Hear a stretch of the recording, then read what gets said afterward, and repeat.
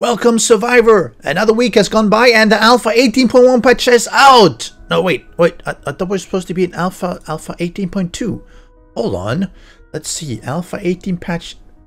Okay, it looks like the FunPimps have forgotten to put the fact that the Alpha 18.2 patch is actually out into stable. So let's have a look at the forum instead, where they actually do update all these things a lot better. So today I'm going to walk through some of these pieces of Alpha 18.2 patch notes for 7 Days to Die, and what things to do, what not to do, and what really to avoid. And obviously we see a big warning here, really important. So do follow along, and I will leave the link to these patch notes in the description in case I gloss over some items that you're curious to look at in more detail. And a small reminder, as a small YouTuber channel, it really does help me if you subscribe to my channel. You don't have to like it, you don't have to comment, but if you subscribe, that really does help me. And ring that notification bell if you want to be notified of future videos.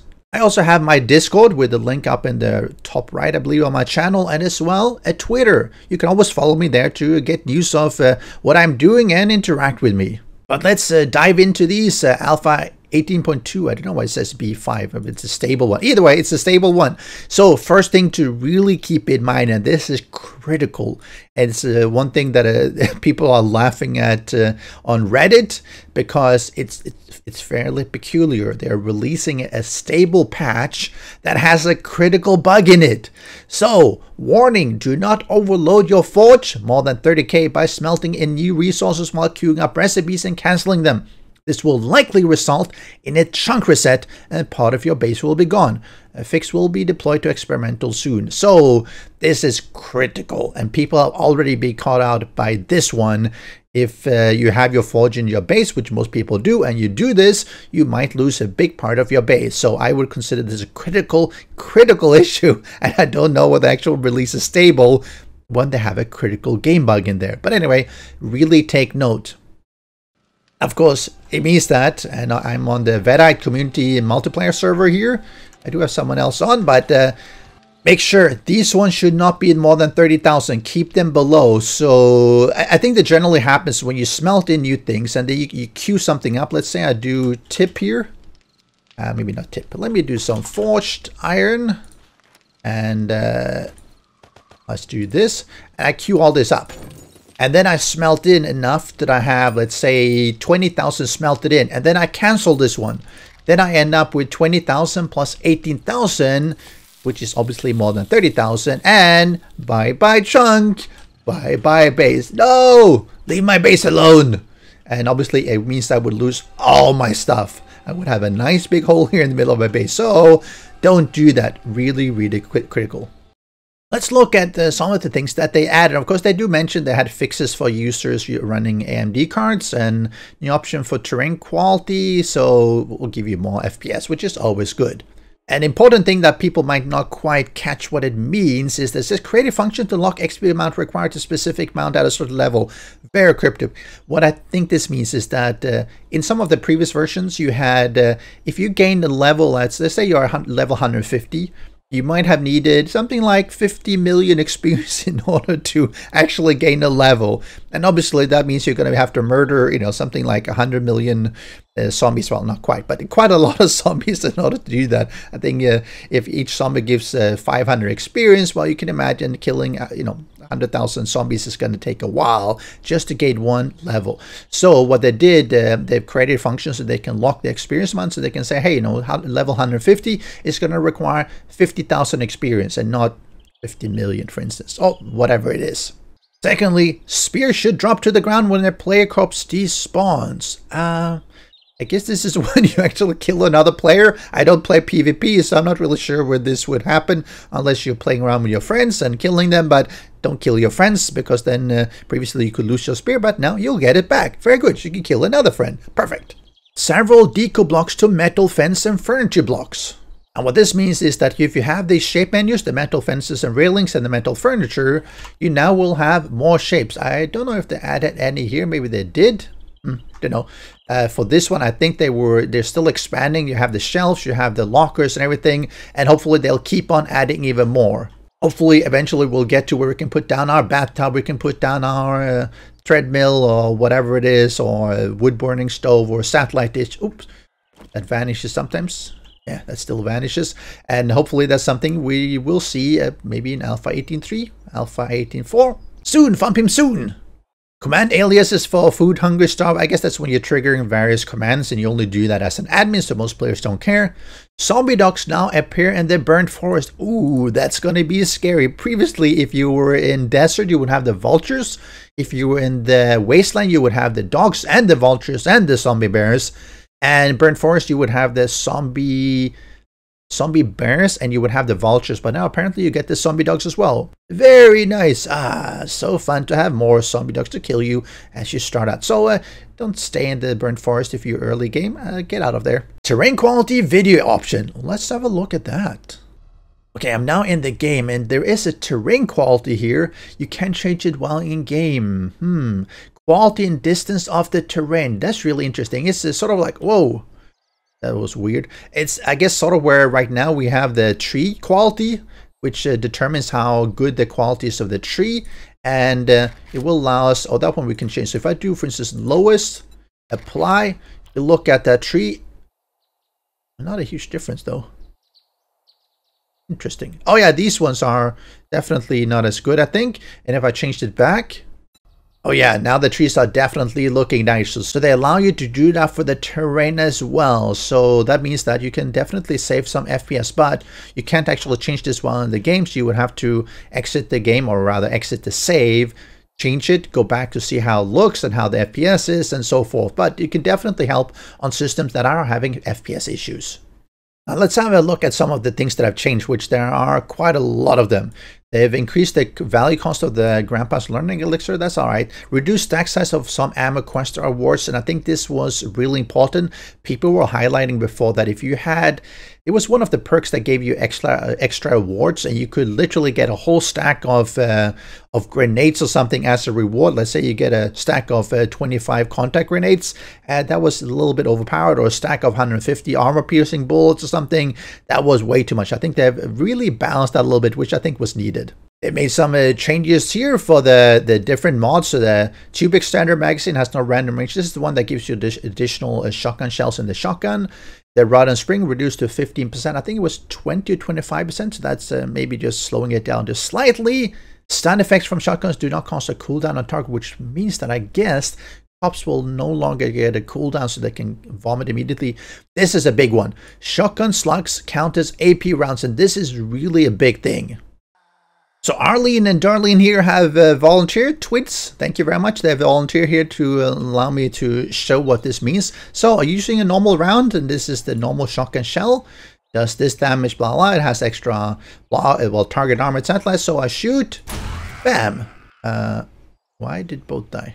All right, let's pretend that didn't happen. Let's shoot here. Let's make sure I only hit this one. Okay, that didn't quite go the way I was intending it. Okay, so this is where it's a little bit confusing. If we look at the Magnum ammo, this is the regular round. It basically just has the range damage and the block damage. If we look at the armor piercing, it says target penetration 1, which means it goes through 1 and will hit the one behind. Now, if we look at the shotgun shell, it doesn't say that at all. It says nothing. If we look at the AP slug, it says target penetration 2, which means that it will go through 2 before it loses its effectiveness, which means it will hit 3 targets. So in a nutshell, I have 3 here. If I shoot, it should hit all 3 of them. And it does. If I use just a regular slug, or regular shotgun ammo, regular shell, it has 3 here. It should only hit the first 2. It hits all 3. Okay, so there's something really weird about this. I think it's supposed to be this one hits the first one. This one can go through 2 to hit 3 in total, but that's not how it works. So something is wrong with armor piercing. FunPimps, have a look. This is really weird. Anyway, this is making my video seem totally crazy. So let's forget about this. You can stay alive. Let's move on from the shotgun slugs count as AP rounds, because that was really weird. Anyway, increased lockpick break chance by 10%, which means that they're going to break a lot more often unless you have perked into it. I think this is a good change. Increased stack size for bullet tips Casings, buckshots, and paper. This is really nice because we had that issue continually. It's always something that people talk about. What's the perfect stack size for all these different items? I think they were a little bit too low, especially because it means that you end up having so many different stacks instead of just a couple of stacks for these items. Shotguns now cause a short stun by default, and I think that's really good. They should be. I wish they had that on the shotgun turret as well. Further balancing of the shotgun is they've increased the spread and the damage at short range, and they've lowered the max range to 10 meters. I think we'll have to try that out, but I think it means that shotgun is good at short range. Long range, use this shotgun slug. Bow rebalancing, increase the damage on the primitive bow, really good. There is an issue I think right now with the bows and crossbows.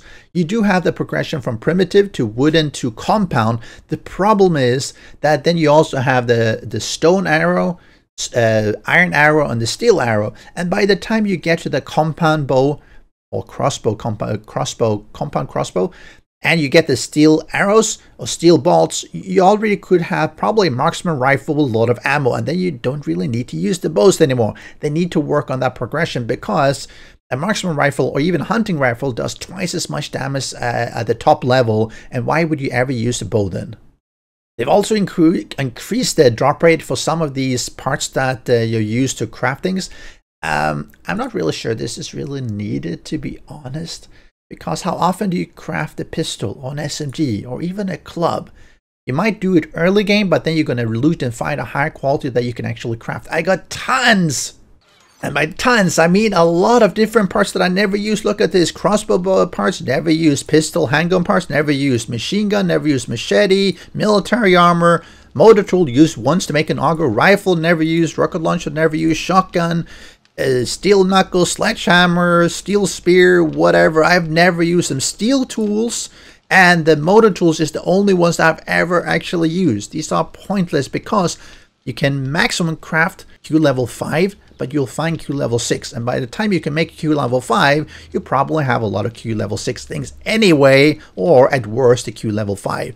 So nah, they need to do something else for this. Here's an important one for people who are doing farms. Living off the land reduces the cost of crafting farm plots. You can see that once you get to number 2, farm plots cost 30% less to craft. Level 3, 50% less. And this is quite a big deal because normally they cost 10 rotting flesh, and nitropet is not an issue. This is not an issue. It's really the rotting flesh. But once you've perked up, you can pump them out for 5 rotting flesh, which is really useful. And remember, if you have your farm plots and you put them down and you want to move them, just shovel them up. It takes a few hits to actually get them up, but there we go. We picked up the farm plot, and then you can plant it down somewhere else. Really useful if you're moving it around. Sham recipe now creates 5 cans of sham at a time, but requires more ingredients than acid. And this, of course, is where you serve rotting flesh to your friends. This is really good when you don't really like them. You know, it's like you don't want to waste your high-quality meat stews. Yeah, you just cook up some rotting flesh that you found somewhere. You harvest it from dead zombies, and a little bit of animal fat, a little bit of acid to break down this rotting flesh and bone, and yummy! Nice can of sham. No, maybe not. Something that I have really been enjoying myself on my server is the assigns let you craft gunpowder, glue, alloy, blah blah with fewer resources. You'll see that in the game it says craft glue in a low, cream, cheaper, and gunpowder in efficient stacks. You'll see that oil and gasoline. Let's see what else you have down here. That's a bit it. So at least 2 of them really does help because, and I'll show that as well. If you go into here, let's say I want to do my gunpowder. Normally I'll get 1 for 1, well, which is, not too bad if you're doing it here. If you're doing it in your normal campfire, it's a 1 for 1 in the chemistry station is pretty good. But you can make a stack of it, and which means you only pay 80% of these ones, and you end up with a stack of gunpowder, and this is really, really good. If you wonder what I do on my server, obviously it's getting tons of gunpowder. I was like 10, 20, 30, 40, 50,000 gunpowder. Which of course is needed because I have all these turrets to kill any players that come in here. Stop robbing me! Get out of here! Don't you dare! Small little addition, knives now cause bleeding on every hit. I mean, it's good. It's not a hugely big thing, but it's pretty good. And you also see that the deep cuts, the further increases the max bleeding, stacks and adds a run debuff. That's good. That might keep you alive by bleeding the zombies. I don't know really why that would work, but I guess it does. And make them run slower. Electric parts are no longer craftable. Not that I've ever crafted it, because scavengers, I still think we should be able to craft these ones. I really dislike when things cannot be crafted and we have to scavenge it, because eventually you run out of them. Why? Because the whole town or the towns around you get picked clean. Cheesecake now grants 5% better price for buying. I'm gonna have to buy some of these cheesecake, or eat them, or cook them. Is there a baker around? Blood Moon spawner ignores bedrolls. Oh, that's interesting. I didn't realize that that was a case before. So I guess before they could spawn where you had your bedroll. I didn't know why they do this. Then maybe they should still respect it, because otherwise they could spawn literally in your own base if you happen to be outside.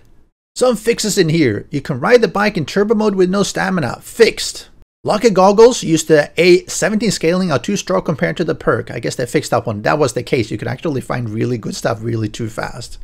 Schematic and food recipe sounds are played for everyone to hear. Oh, I like that. You go out looting with your friends, so you hear this the schematic red sound, and you're like, oh, are you reading and all these things? Aren't you sharing the loot?